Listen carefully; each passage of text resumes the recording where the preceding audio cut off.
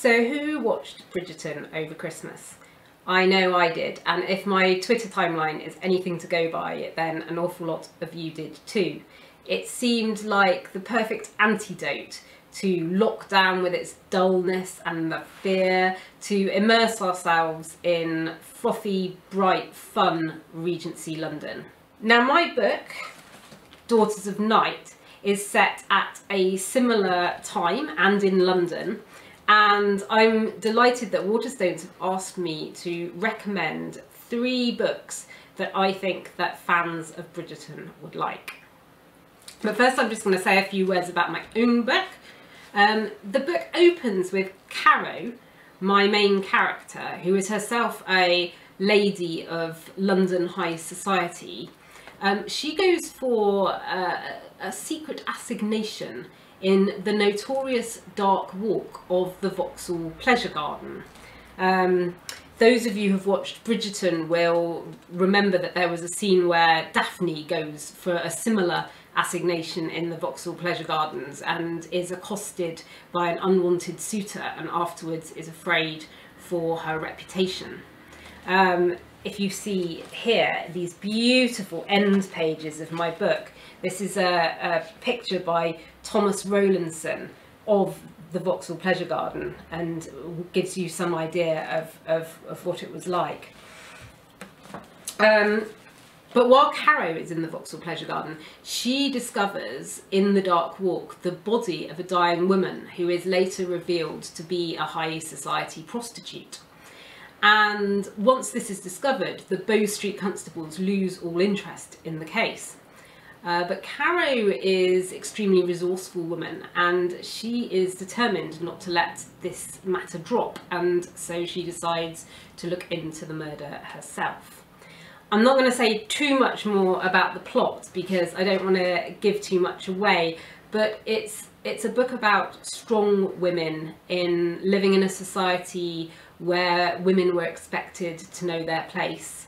It's about the sex trade, it's about murder, but it's also about women's friendships, betrayal and revenge, but also scandal and gossip and the various other threats that women faced at that time. So Daughters of Night is it's a much darker Regency world than that we saw in Bridgerton, but it is also the same world, and it explores the same choices that women had to make at that time over marriage, over men, over money, scandal and gossip, and sex as a commodity, of course, which was also touched upon in Bridgerton. So of the other books I have chosen, the first is a classic here, Vanity Fair by William Makepeace Thackeray. I'm sure this book needs no introduction, and neither does its infamous heroine, Becky Sharp. And Becky is a wonderful guide to Regency London, which is seen in this book in all its glory. All the locations, including the Vauxhall Pleasure Gardens that we saw in Bridgerton, are here in this book.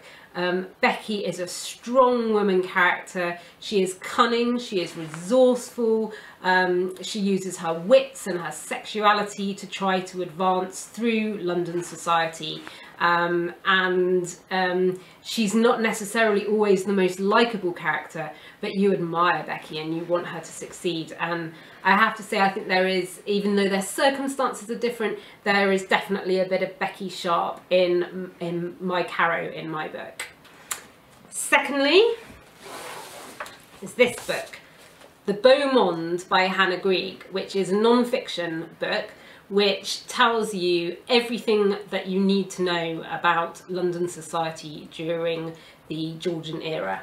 And the Beau Monde was the name that the newspapers gave to the richest and most famous aristocrats in London. Everybody wanted to be a part of the Beau Mondes. They were the celebrities of their day. But of course they were very exclusive set, and they were famously hostile to any social climbers who wanted to join their ranks.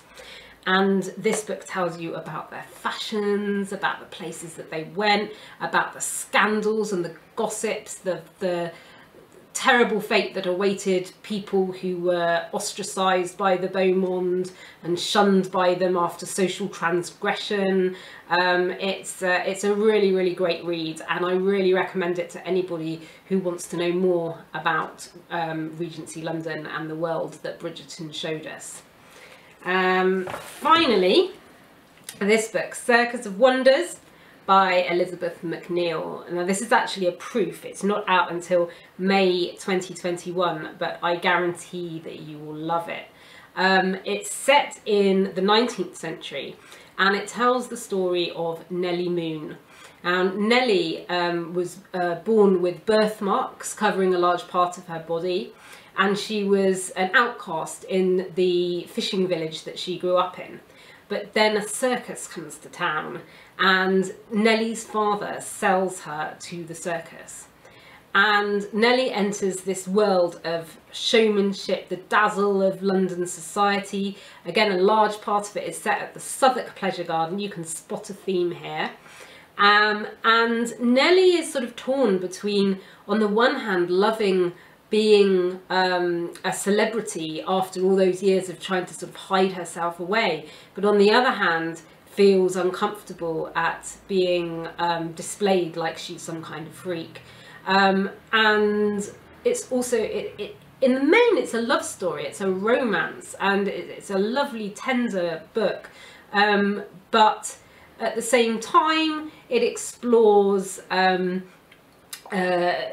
disability and the distortion of history. It's a clever book, and I think that Nellie Moon is going to become a huge star. Everyone's going to fall in love with Nellie Moon.